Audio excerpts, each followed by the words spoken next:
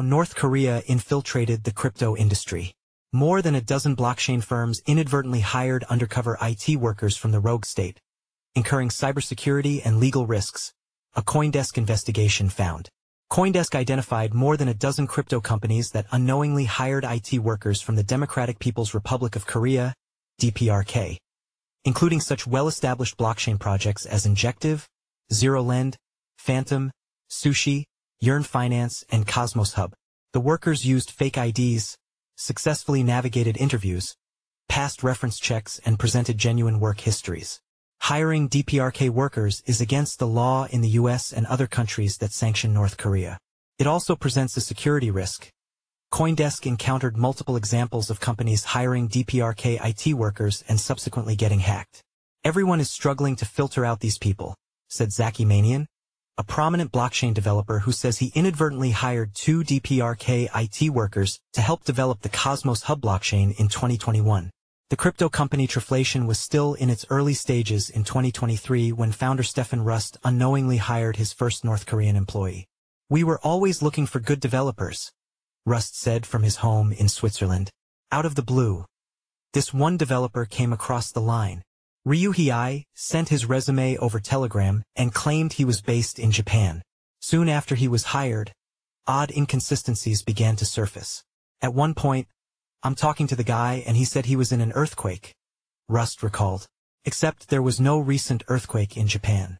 Then the employee started missing calls, and when he did show up, it wasn't him, Rust said. It was somebody else. Whoever it was had dropped the Japanese accent. Rust would soon learn that Ryu Hei, and for other employees, more than a third of his entire team, were North Korean. Unwittingly, Rust had fallen prey to a coordinated scheme by North Korea to secure remote overseas jobs for its people and funnel the earnings back to Pyongyang. U.S. authorities have intensified their warnings recently that North Korean information technology, IT workers are infiltrating tech companies, including crypto employers, and using the proceeds to fund the pariah state's nuclear weapons program. According to a 2024 United Nations report, these IT workers rake in as much as $600 million annually for Kim Jong-un's regime. Hiring and paying the workers, even inadvertently, violates UN sanctions and is illegal in the US and numerous other countries. It also presents a grave security risk, because North Korean hackers have been known to target companies through covert workers. A CoinDesk investigation now reveals just how aggressively and frequently North Korean job applicants have targeted crypto companies in particular, successfully navigating interviews, passing reference checks, even presenting impressive histories of code contributions on the open-source software repository GitHub. CoinDesk spoke to more than a dozen crypto companies that said they inadvertently hired IT workers from the Democratic People's Republic of Korea, DPRK, as the nation is officially called. These interviews with founders, blockchain researchers, and industry experts reveal that North Korean IT workers are far more prevalent in the crypto industry than previously thought. Virtually every hiring manager approached by CoinDesk for this story acknowledged that they had interviewed suspected North Korean developers, hired them unwittingly, or knew someone who had. The percentage of your incoming resumes or people asking for jobs or wanting to contribute any of that stuff that are probably from North Korea is greater than 50% across the entire crypto industry, said Zaki Manian, a prominent blockchain developer who says he inadvertently hired 2 DPRK IT workers to help develop the Cosmos Hub blockchain in 2021. Everyone is struggling to filter out these people. Among the unwitting DPRK employers identified by CoinDesk were several well-established blockchain projects, such as Cosmos Hub, Injective, ZeroLend, Fantom, Sushi, and Yearn Finance. "This has all been happening behind the scenes," said Manian. "This investigation marks the first time any of these companies have publicly acknowledged that they inadvertently hired DPRK IT workers. In many cases, North Korean workers conducted their work just like typical employees. So the employers mostly got what they paid for, in a sense. But CoinDesk found evidence of workers subsequently funneling their wages to blockchain addresses linked to the North Korean government. CoinDesk's investigation also revealed several instances where crypto projects that employed DPRK IT workers later fell victim to hacks. In some of those cases, CoinDesk was able to link the heists directly to suspected DPRK IT workers on a firm's payroll. Such was the case with Sushi, a prominent decentralized finance protocol that lost $3 million in a 2021 hacking incident. The U.S. Department of the Treasury's Office of Foreign Assets Control, OFAC, and the Department of Justice began publicizing North Korean attempts to infiltrate the U.S. crypto industry in 2022.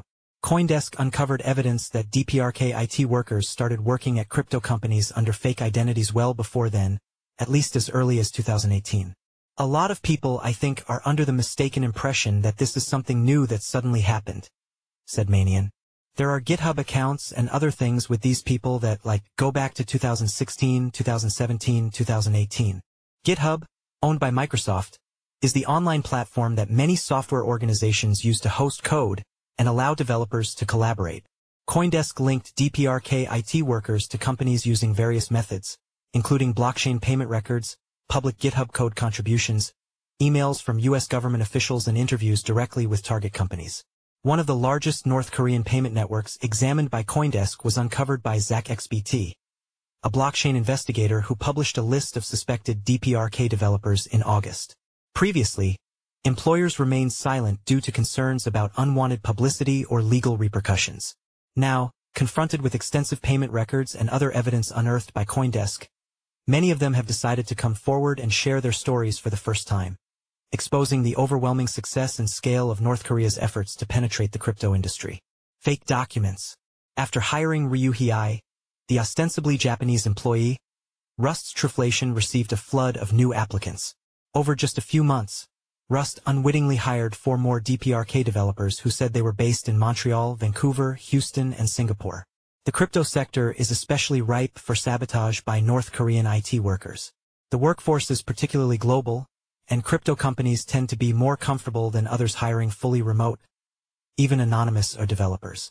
CoinDesk reviewed DPRK job applications that crypto companies received from a variety of sources, including messaging platforms like Telegram and Discord, crypto-specific job boards like Crypto Jobs List, and hiring sites like Indeed. Where they're having the most luck getting hired is these really fresh, new upstart teams who are willing to hire off a Discord, said Taylor Monahan, a product manager at the crypto wallet app MetaMask who frequently publishes security research related to North Korean crypto activity. They don't have processes in place to hire people with background checks. They're willing to pay in crypto a lot of times. Rust said he had conducted his own background checks on all of Triflation's new hires. They sent us their passports and ID cards, gave us GitHub repos, went through a test, and then, basically, we brought them on. To the untrained eye, most of the forged documents look indistinguishable from authentic passports and visas, though experts told CoinDesk that they probably would have been caught by professional background checking services. Although startups are less likely to use professional background checkers, we do see North Korean IT workers at bigger companies as well, either as real employees or at least as contractors, said Monahan. Hiding in plain sight. In many cases, CoinDesk discovered DPRK IT workers at companies using publicly available blockchain data. In 2021, Manian, the blockchain developer, needed some help at his company, Occlusion. He sought out freelance coders who might be able to help with a project to upgrade the popular Cosmos Hub blockchain. He found 2 recruits. They delivered capably. Manian never met the freelancers, Jun Kai and Sarawit Sanit, in person.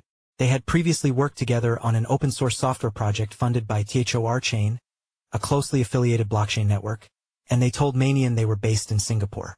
I talked to them almost every day for a year, said Manian. They did the work, and I was frankly pretty pleased. 2 years after the freelancers completed their work, Manian received an email from an FBI agent investigating token transfers that appeared to have come from Occlusion en route to suspected North Korean crypto wallet addresses. The transfers in question turned out to be Occlusion's payments to Kai and Sanit. The FBI never confirmed to Manian that the developers he'd contracted were agents of the DPRK, but CoinDesk's review of Kai and Sanit's blockchain addresses showed that throughout 2021 and 2022, they funneled their earnings to 2 individuals on OFAC's sanctions list, Kim Sang-man and Sim Hyun Sop. According to OFAC, Sim is a representative for Kwangson Banking Corp., a North Korean bank that launders IT worker funds to help finance the DPRK's WMD and ballistic missile programs. Sarawat appears to have funneled all of his earnings to Sim and other Sim-linked blockchain wallets. Kai, meanwhile, funneled nearly $8 million directly to Kim. According to a 2023 OFAC advisory, Kim is a representative for the DPRK-operated Chinyong Information Technology Cooperation Company, which, by way of companies under its control and their representatives, employs delegations of DPRK IT workers that operate in Russia and Laos. Occlusion's wages to Kai accounted for less than $50,000 of the nearly $8 million he sent to Kim, and some of the remaining funds came from other crypto companies. For example, CoinDesk discovered payments from the Fantom Foundation, which develops the widely used Fantom blockchain, to Jun Kai and another DPRK-linked developer. Fantom did identify 2 external personnel as being involved with North Korea in 2021. A Fantom Foundation spokesperson told CoinDesk. However, the developers in question worked on an external project that was never finished and never deployed. According to the Fantom Foundation, the 2 individuals in question were terminated, never contributed any malicious code nor ever had access to Fantom's codebase, and no users of Fantom were impacted. One of the DPRK workers attempted to attack Fantom servers but failed because he lacked the requisite access, according to the spokesperson. According to the Open Sanctions database, Kim's DPRK-linked blockchain addresses were not published by any governments until May 2023, more than 2 years after Occlusion and Fantom made their payments. Leeway given. The US and the UN sanctioned the hiring of DPRK IT workers in 2016 and 2017, respectively. It is illegal to pay North Korean workers in the US whether you know you're doing it or not. A legal concept called strict liability. It doesn't necessarily matter where a company is based. Either hiring workers from the DPRK can carry legal risks for any company that does business in countries that enforce sanctions against North Korea. However, the US and other UN member states have yet to prosecute a crypto company for hiring North Korean IT workers. The U.S. Treasury Department opened an inquiry into Occlusion, which is based in the U.S., but Manian says the investigation concluded without any penalties. U.S. authorities have been lenient about bringing charges against the firms, on some level acknowledging that they were victims of, at best, an unusually elaborate and sophisticated type of identity fraud, or, at worst, a long con of the most humiliating sort. Legal risks aside, paying DPRK IT workers is also bad, because you're paying people that are basically being exploited by the regime, explained MetaMask's Monahan. According to the UN Security Council's 615-page report, DPRK IT workers only keep a small portion of their paychecks. Lower earners keep 10% while the highest earners could keep 30%. The report states, while these wages might still be high relative to the average in North Korea, I don't care where they live, said Monahan. If I am paying someone and they're literally being forced to send their entire paycheck to their boss, that would make me very uncomfortable. It would make me more uncomfortable if their boss is, the North Korean regime. CoinDesk reached out to multiple suspected DPRK IT workers over the course of reporting but did not hear back. Coming forward, CoinDesk identified more than 24 companies that employed possible DPRK IT workers by analyzing blockchain payment records to OFAC-sanctioned entities.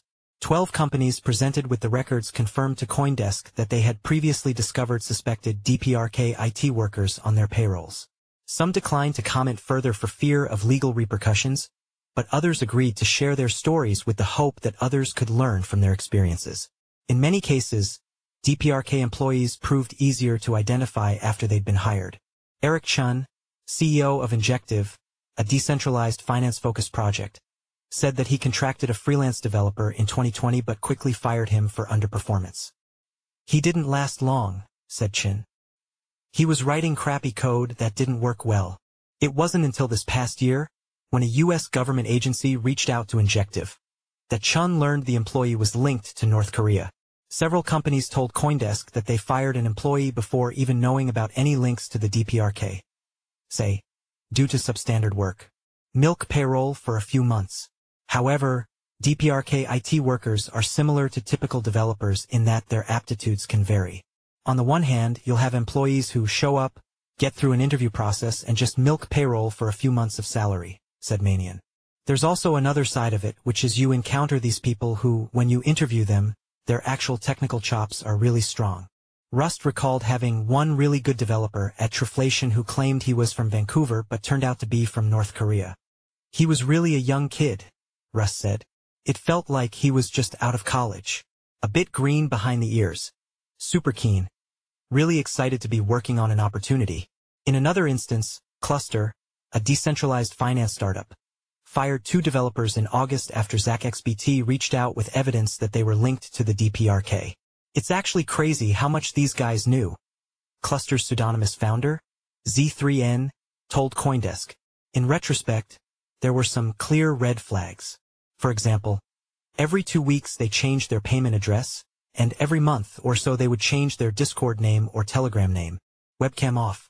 In conversations with CoinDesk, many employers said they noticed abnormalities that made more sense when they learned that their employees were probably North Korean. Sometimes the hints were subtle, like employees working hours that didn't match their supposed work location. Other employers, like Truflation, noticed hints that an employee was multiple people masquerading as a single individual, something the employee would try to hide by keeping his webcam off. They're almost always men. One company hired an employee who showed up for meetings in the morning but would seem to forget everything that was discussed later on in the day, a quirk that made more sense when the employer realized she'd been speaking to multiple people. When Russ brought his concerns about Ryu Hiei, his Japanese employee, to an investor with experience tracking criminal payment networks, the investor quickly identified the 4 other suspected DPRK IT workers on Truflation's payroll. "We immediately cut our ties," Russ said, adding that his team conducted a security audit of its code, enhanced its background checking processes, and changed certain policies. One new policy was to require remote workers to turn on their cameras. A $3 million hack. Many of the employers consulted by CoinDesk were under the mistaken impression that DPRK IT workers operate independently from North Korea's hacking arm, but blockchain data and conversations with experts reveal that the regime's hacking activities and IT workers are frequently linked. In September 2021, Miso, a platform built by Sushi for launching crypto tokens, lost $3 million in a widely reported heist. CoinDesk found evidence that the attack was linked to Sushi's hiring of 2 developers with blockchain payment records connected to North Korea. At the time of the hack, Sushi was one of the most talked about platforms in the emerging world of decentralized finance, DeFi. More than $5 billion had been deposited into Sushi Swap, which mainly serves as a decentralized exchange for people to swap between cryptocurrencies without intermediaries. Joseph DeLong, Sushi's chief technology officer at the time, traced the Miso heist to 2 freelance developers who helped to build it. Individuals using the names Anthony Keller and Sava Grujic. DeLong said the developers, who he now suspects were a single person or organization, injected malicious code into the Miso platform, redirecting funds to a wallet they controlled. When Keller and Grujic were contracted by SushiDAO, the decentralized autonomous organization that governs the Sushi protocol, they supplied credentials that seemed typical enough, even impressive, for entry-level developers.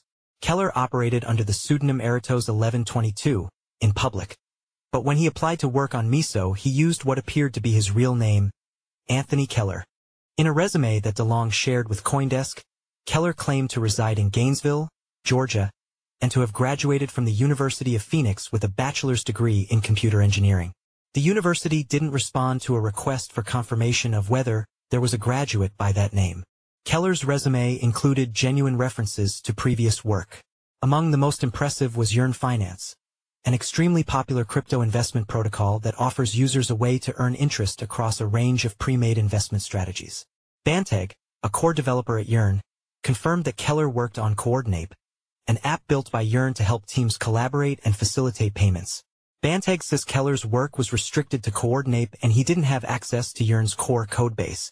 Keller referred Grujic to Miso and the two presented themselves as friends, according to DeLong. Like Keller, Grujic supplied a resume with his supposed real name rather than his online pseudonym, Aristoke3.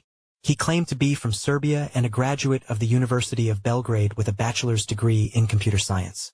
His GitHub account was active, and his resume listed experience with several smaller crypto projects and gaming startups. Rachel Chu, a former core developer at Sushi who worked closely with Keller and Grujic before the heist, said she was already suspicious of the pair before any hack had taken place. Despite claiming to be based across the globe from one another, Grujic and Keller had the same accent and the same way of texting, said Chu. Every time we talked, they'd have some background noise, like they're in a factory, she added. Chu recalled seeing Keller's face but never Grujic's. According to Chu, Keller's camera was zoomed in, so that she couldn't ever make out what was behind him. Keller and Grujic eventually stopped contributing to Miso around the same time. We think that Anthony and Sava are the same guy, said DeLong. So we stopped paying them. This was the height of the COVID-19 pandemic, and it was not unheard of for remote crypto developers to masquerade as multiple people to extract extra money from payroll. After Keller and Grujic were let go in the summer of 2021, the Sushi team neglected to revoke their access to the Miso codebase. On September 2nd, Grujic committed malicious code to the Miso platform under his Aristoc 3 screen name, redirecting $3 million to a new cryptocurrency wallet, based on a screenshot provided to CoinDesk. CoinDesk's analysis of blockchain payment records suggests a potential link between Keller, Grujic, and North Korea. In March 2021, Keller posted a blockchain address in a now-deleted tweet. CoinDesk discovered multiple payments between this address, Grujic's hacker address, and the addresses Sushi had on file for Keller. Sushi's internal investigation ultimately concluded that the address belonged to Keller, according to DeLong. CoinDesk found that the address in question sent most of its funds to Jun Kai, the Occlusion developer who sent money to the OFAC-sanctioned Kim Sang-man, and another wallet that appears to serve as a DPRK proxy, because it, too, paid Kim, lending further credence to the theory that Keller and Grujic were North Korean. Sushi's internal investigation found that the pair frequently operated using IP addresses in Russia, which is where OFAC says North Korea's DPRK IT workers are sometimes based. The U.S. phone number on Keller's resume is out of service, and his Eritos 1122 GitHub and Twitter accounts have been deleted. Additionally, CoinDesk discovered evidence that Sushi employed another suspected DPRK IT contractor at the same time as Keller and Grujic.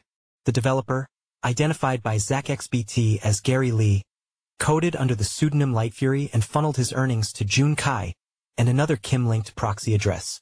After Sushi publicly pinned the attack on Keller's pseudonym, Eritos 1122, and threatened to involve the FBI, Grujic returned the stolen funds. While it might seem counterintuitive that a DPRK IT worker would care about protecting a fake identity, DPRK IT workers seem to reuse certain names and build up their reputations over time by contributing to many projects, perhaps as a way to earn credibility with future employers.